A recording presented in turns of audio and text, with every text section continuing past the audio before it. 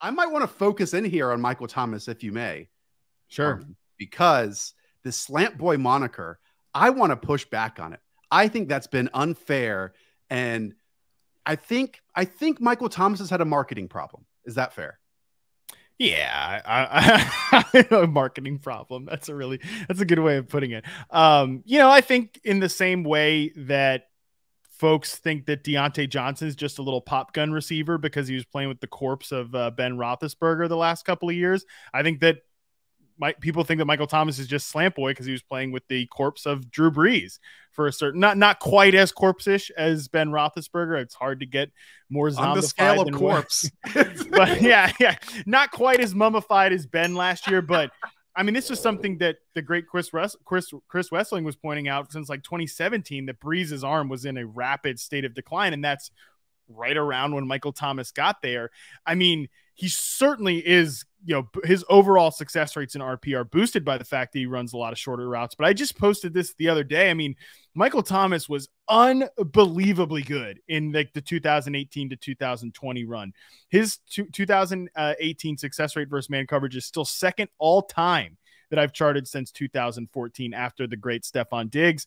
Great against zone coverage, great against press coverage. Like, he wins at every level. The route success rate charts will show you that. And, again, to the slant boy moniker, you can look at some of these guys. Like, I posted other route charts of guys like AJ Brown, who we talked about, guys like Julio Jones, DeAndre Hopkins. The route percentage charts are not that far off. But yeah, Michael Thomas gets separation, gets open at all levels of the field, whether he is 90% of that player, 85% of that player, or probably not 100%, but I don't know, man. It's the more you look at Michael Thomas, the more you remember how good he was. And I think RP shows you how good he was in isolation at his peak.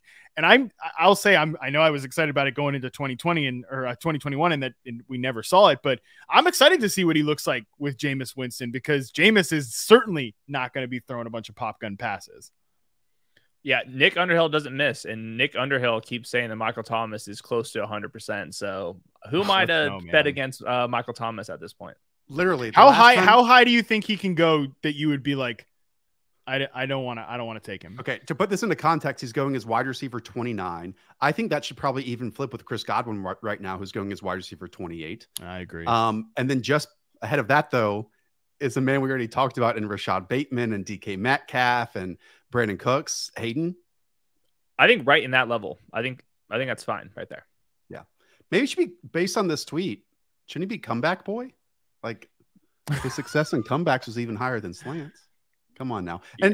But seriously, the last time that we saw a healthy Michael Thomas, he was the #1 wide receiver in points per game in fantasy football. And then Jameis Winston supported the #2 and #3 wide receivers in fantasy football that season in Mike Evans and Chris Godwin. Now, was he just allowed to unleash the football and throw just a ridiculous amount of interceptions? For sure. But the combination of Michael Thomas and Chris Olave plus whatever Jarvis Landry has left, like, this Saints team, if the offensive line holds up, if they allow Jameis to be the 35 attempt quarterback rather than the 22 attempt quarterback, we're going to get some fire. We're going to get some spice, some sizzle from this offense. And I'm excited for that for sure.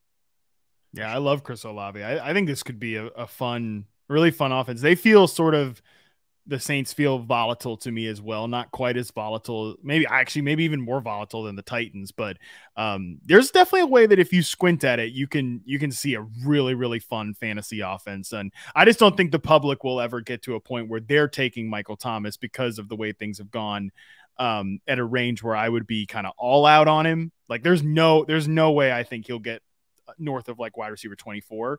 And I don't know if he has a top 12 ceiling in his range of outcomes, but I definitely think he has, a top 20 ceiling in his range of outcomes if he stays healthy.